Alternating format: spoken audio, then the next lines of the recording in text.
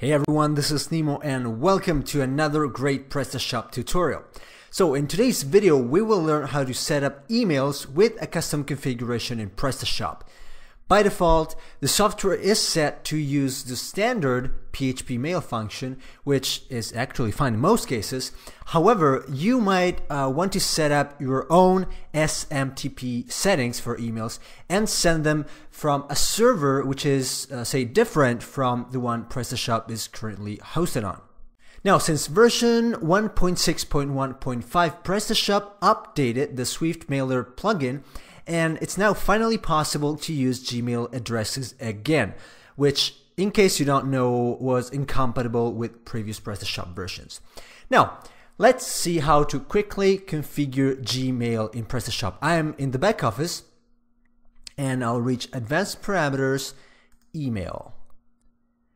This page is supposed to hold emails exchanged with the email address set in the preferences as well as the specific configuration.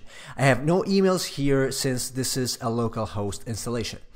What we're interested in is the email box here, and you can see it reads it's using PHP's mail function as default setting. What we need here is the custom SMTP setting, so I will click on it and the new box drops down below where I can set up my own SMTP parameters. Of course, these parameters will be different depending on the service you want to use. And I already added the Gmail ones for my test account. So as you can see, I left the mail domain name empty as it can be left out in most cases, so don't worry with it.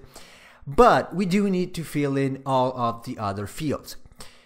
So for Gmail, the SMTP server is simply smtp.gmail.com, and this is true for plenty of services like say Windows Live, which uses smtp.live.com. But in any case, you need to check this with your own mail service each time. So it's usually easy to find out in the services control panel, or by Googling, say, like a service name and SMTP settings, for example. This will also, or should also, give you the port you must use in order for PrestaShop to be able to connect, and we can use the port here. In case of Gmail, we have two ports, 587 and 465, which must be used according to the encryption chosen. Now, Gmail wants 465 for encrypted connections, so again, make sure to check the right one for your own service. As a side note, the reason why PrestaShop, the previous PrestaShop versions didn't work with Gmail was because the encryption algorithm was broken in PrestaShop and Google strictly required SSL or TLS connections. Lastly, of course, add the email address as well as the password. Now, it's not displaying here, so once you hit save, and I will not do it now, but once you hit save, you will see the SMTP password field will go blank again, but no worries, it's going to be saved in any case.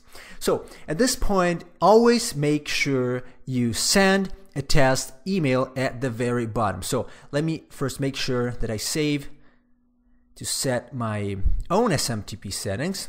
All right, and then I will hit send a test email.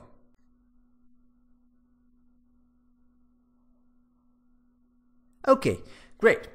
So I'm on localhost, so this means it worked because otherwise I've not configured it for using PHP's mail function. Therefore, in a couple of minutes, if not instantly, I will receive an email from the address I specified here. So testnewprestaswift@gmail.com.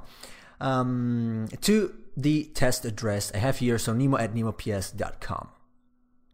Alright, so this is everything for today's video. I hope you liked it, and if you did, please subscribe to the channel and follow the blog at nemops.com for more great PrestaShop tutorials and tips. Thanks for watching. I will see you next time.